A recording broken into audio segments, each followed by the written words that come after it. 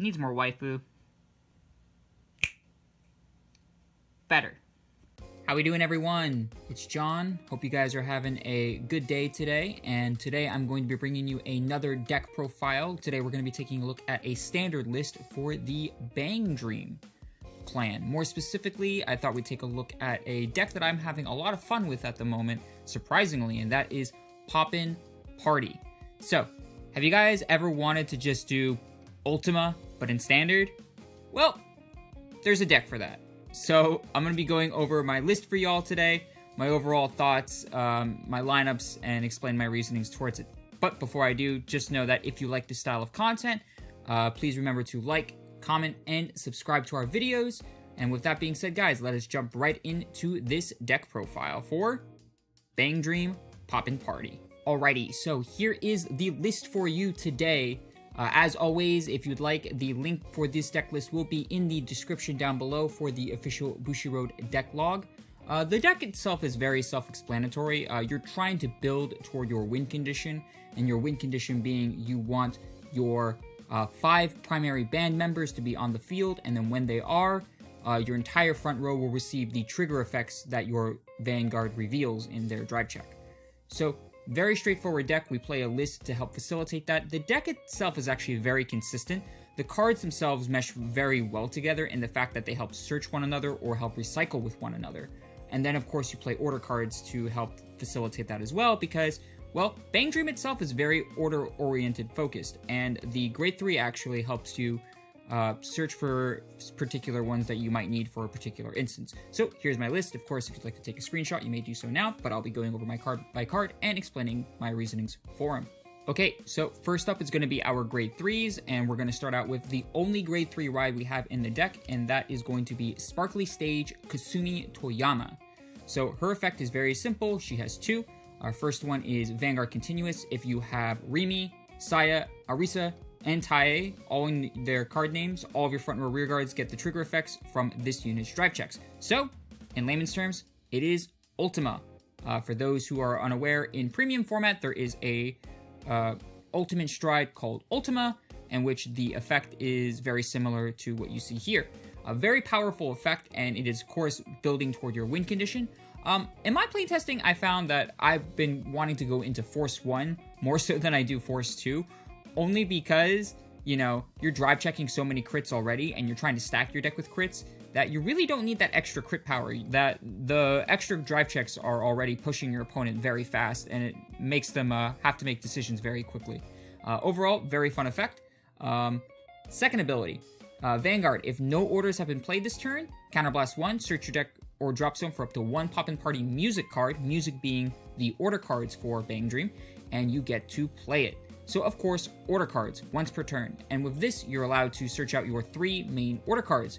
We are playing in a way that, depending on the matchup, you might need to play a specific order to either help you look for your combo pieces or make a big push. So yeah, those are my reasonings. Overall, very good card, guys. Very fun card, too. So give it a try if you are up for it. And then the next card we play after that is going to be only 1 additional Grade 3, which is going to be an order card called Returns. So Returns reads as followed. At the beginning of the battle phase, if you have Kasumi, Tae, Rimi, Saya, and Arisa in their card names, then you get to reveal the top 5 cards of your deck, put up to 1 critical trigger from among them to the top of your deck, and the rest to the bottom of your deck in any order. And then for each critical trigger that you revealed, your entire board gets plus 5,000 until end of turn. So that is really, really good, guys. So if you're going in for that final game push turn, this is the card that you're going to use to try and beat your opponent over. Because, say for example, you're thinning out your deck, you're playing the game, and you're facilitating a lot of board, you probably have a lot of crit triggers still left in deck, you play this card, you check a lot of crits, reveal a lot of crits, you're obviously going to be stacking 1, and because that is going to be drove check, then your entire board is going to get even more powerful with a lot of crits, and your entire board is also going to receive a power bonus because of Returns. It's a very good card, it's a very fun card, but I only play it as a one-of because, of course, you're only going to need it in that one instance when you're trying to push your opponent over the edge and go for game. Alright, so now we're going to move on to our Grade 2s, and for our first Grade 2, we're going to be running 4 copies of Tae Hanazono. So, her effect is, she has 2. Both are rear guards, and they are: first one, when placed, discard a card from your hand and return a music card from your drop zone to your hand. So it helps recycle those particular music cards that you might need for early game, such as your grade 1 and your grade 2 music orders. And then her other ability, actually, I really like, is that when your Vanguard attacks, this unit and that unit get plus 5,000 until end of turn. So it's very good for both late game and for mid game. If you're trying to go back and forth with your opponent, you kind of want to be able to have optimal numbers, and this actually helps in terms of facilitating that. Overall, I think it's a very powerful card, and of course it's a key combo piece, so you're going to play it as a 4 of because you want to be able to get her and the rest of the band members on the board to proc the Ultima effect. Okay, the next one is super duper fun too. Like, honestly, it's funny how much I'm enjoying the clans over here, and that is Rimi Ishigome. So, her effect, only one, auto rearguard circle. When your Vanguard attacks, if your opponent's Vanguard is grade 3 or greater, you discard a card from your hand and you reveal a critical trigger from your hand. And if you do, the Poppin Party Vanguard gets plus 10,000, plus 1 drive until end of turn. Yes, folks, plus 1 drive. That is hilarious, because let's just say you're, you know, doing your thing, you're thinning out your deck, you're getting all those triggers, you're stacking all those triggers deck on your deck, and you're trying to push in for the game. You have Rimi Ishigome over here. You reveal that crit trigger, and all of a sudden, look, now you have triple drive. Also, just keep in mind, it doesn't necessarily, you know, okay, so one thing I found really interesting is, say you didn't play an music order that turn. Oh, also, I think it would be important to say right here. So, the order cards specifically have to go in the back row of your Vanguard. So that way the other boards can be left occupied for your band members. But with that being said, what I like is that even if you didn't play an order this turn, if you have 2 copies of Rimi, you can put one on the backboard of your Vanguard, and you can put another one on your front row. And because they're technically not hard once per turns, you can do it twice, so you can get quad drive. Quad drive. And if you check 4 critical triggers, guys, you're just gonna watch your opponent cry while you laugh. It is an amazing experience to behold. Yeah, overall, good card, funny card. Definitely give it a shot. Okay, now, moving on, we're going to be playing 3 copies of another grade 2 called Kasumi Toyama. This is the grade 2 version of it, and her effect is very simple. Vanguard Rearguard, when placed on the respective circles, look at the top 7 cards of your deck and reveal up to 1 music card and add it into your hand, shuffle your deck.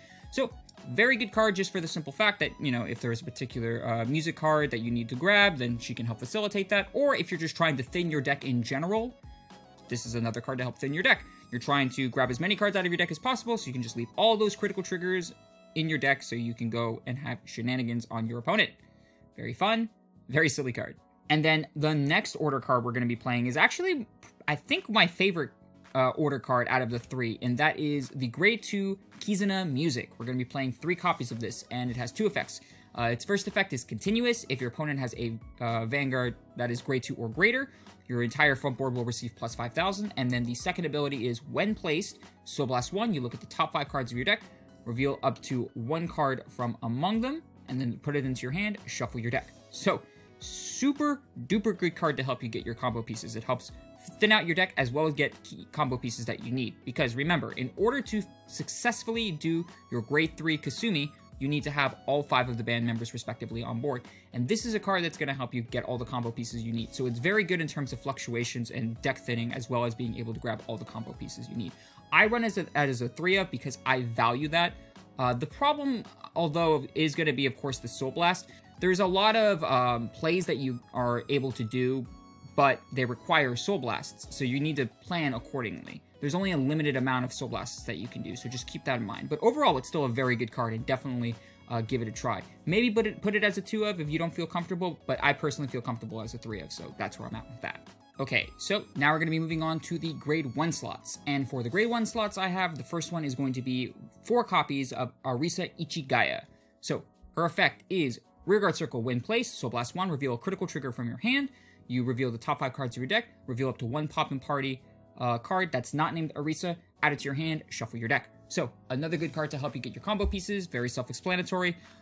The critical trigger effect seems kind of like, oh, how am I gonna be getting a critical trigger into my hand necessarily unless I drive check them? But there are cards that you play in this deck that actually allow you to not only recycle critical triggers, but also bounce them back to your hand. So just keep that in mind. There are recycling cards, and she is just a card that requires it in order to help you thin faster. But still, very key card because, again, thinning, fast, crit triggers, lots. Good. Okay, the next card we're going to be running is 4 copies of Saya Yamabuki. So her effect is Rearguard Circle. When placed Counterblast 1, put a card from your hand to the bottom of your deck, and return up to 1 critical trigger and 1 Poppin Party normal unit from your drop zone, and put them into your hand. And of course, you can only do this effect once per turn. So it's a hard once per turn, meaning if you proc 1 Saya Yamabuki, you can only proc 1 Saya Yamabuki per turn. Now, this card is going to be a nice recycle card for not just your key combo pieces to help thin out your deck, but also for triggers, because her first effect says, her only effect, says that you can counterblast 1 and return a card from your deck. So if you have excess triggers in your hand and you feel like you're going to be able to properly guard next turn, chuck them right back into your deck and you're good to go for your following Ultima turn. Very good setup card and very good recycle card. Of course, she's also a key combo piece, so we're going to be running her as a 4 of. Not as much to say though, good card. Next, we're going to be running 4 copies of a grade 1 Kasumi Toyama. So she has 2 effects. Vanguard Circle, when placed, look at top 7 cards from your deck, reveal up to 1 grade 3 Kasumi, and add it into your hand. And then the act ability is put her to the bottom of the deck and return a Poppin Party without Kasumi from your drop zone to your hand. So, very good card in the fact that, 1, she's a grade 3 searcher. Of course, you're only running your 1 main grade 3, being the Kasumi. So you're going to need a way to consistently be able to search for it, and this is a card that's going to help with that. Of course, it has to be Vanguard Circle, so she is going to be your ideal grade 1 ride, guys. So if you have her in your opening hand, at least keep 1 copy of her, because that is what you're going to be riding. Next, the fact that she's allowed to recycle cards is also very nice. If you're playing and you're going a nice back and forth with your opponent, obviously your opponent's going to try and want to hit your rear guards because those are probably key combo pieces that you need in order to facilitate your Kasumi turn. So she is going to be a card that helps recycle them back to your hand. Not only that, but she's nice in the fact that she's able to put herself back, so she's able to make sure you don't deck out. Of course, you're probably never going to deck out in the cases of this particular deck, but it's good to be safe nonetheless. Overall, very nice card. Moving on. All right, so the last grade 1 we're going to be running is, of course, a music card, and that is the music card Double Rainbow. So, Double Rainbow is auto rearguard. When placed, you draw a card, then you reveal the top, look at the top 3 cards of your deck, reveal up to 1 critical trigger from among them, add it to your hand, put the rest to the bottom of your deck. So again, it's another piece that helps you quickly cycle through your deck. You're cycling, you're trying to get to a lot of key combo pieces, and it's a card that helps get a critical trigger out of your hand to do other effects for your other rearguard skills. Yes, it's kind of a double-edged sword in a sense that it's taking away a critical trigger from your deck, so therefore you're not drive checking it, but it also helps because it's going to help grab key combo pieces that you need through certain skills from your rearguard circles. And if you need to, you do have cards that allow you to take that critical trigger and put it back to your deck. Overall, it's a fine card, but I don't think it's super necessary, so that's why I'm only running it as a 2 of. But if you feel more comfortable, you could probably run it as a 3 of, and maybe take out something like the grade 2 order card. Or maybe even additional Kasumi grade 1, depending on how you feel. But that's personal preference, it's up to you. And then for our grade 0s, very self-explanatory, we're going to be running the Kasumi Toyama starter for Bang Dream. Oddly enough, I do recommend, even though it's just a generic V starter, so it really doesn't pump out of soul, I would actually recommend running this one specifically just for the fact that it is a Poppin Party unit. So if you do Soul Blast it out and you do need to add a Poppin Party unit back to your hand, she's free and she's essentially a free 10k shield. So if you are going to run a V starter, make sure it's the Poppin Party Kasumi type. Next, we're going to be running only 2 of our PGs. Only because PGs are good, PGs are nice, you need PGs to live, don't get me wrong. But the main focus of this deck is to try and drive check critical triggers. You want to drive check as many critical triggers as you can to try and push your opponent in as fast as you can. Overall, the meta as it stands right now is, of course, very fast-paced along with that, so keep that in mind. But, you know, it's also nice to just have that little bit of a cushion just to be safe. So we run it as a 2 of. If you feel YOLO, go ahead, run 12 crit. But I don't feel that safe, so I'm gonna just keep it as my 2 of and leave it at that. And then, of course, keep in mind, that means we're going to be running 10 critical triggers. Now, this one in particular, it's actually very funny. I think all the Bang Dream ones say it in specific, but Sparkling Memories says you may include up to 12 copies of this card in your deck, which is super funny. So you could just play mind games with your opponents like, oh my god, okay, you drove check those 4 specific triggers. That means he doesn't have those left in your deck. And then you reveal the 5th one, and he's like, wait, what? Play some funny mind games with your opponent like that, so that'd be pretty cool. But yeah, 10 of these. And then, of course, we're going to be playing 4 heal triggers, because heal triggers are important. You like them, you need to live in this game, guys, and heal triggers will help get you there. And, of course, 20k shield is always nice. And, yeah, guys, that's the deck. Overall, it's a very fun deck. Is it competitively viable? At the current moment, I unfortunately don't think so. There are a lot more decks out there that are currently fast-paced, but if you just want to completely surprise your opponent and rip the rug from right out of them, this is a fun deck to try. Maybe play it at a locals, see what you think, and maybe surprise a few people, and maybe even surprise yourself. The deck can definitely win a few games, especially, and I'm not kidding, if you go Kasumi, and you do your triple drive, and you get 3 crit triggers, and just watch your opponent cry. But with that being said, guys, my name is John from Team Gradelock. Hope you guys have enjoyed my deck profile. If you do, please remember to like, comment, and subscribe. And of course, I will see you guys next time. Deuces!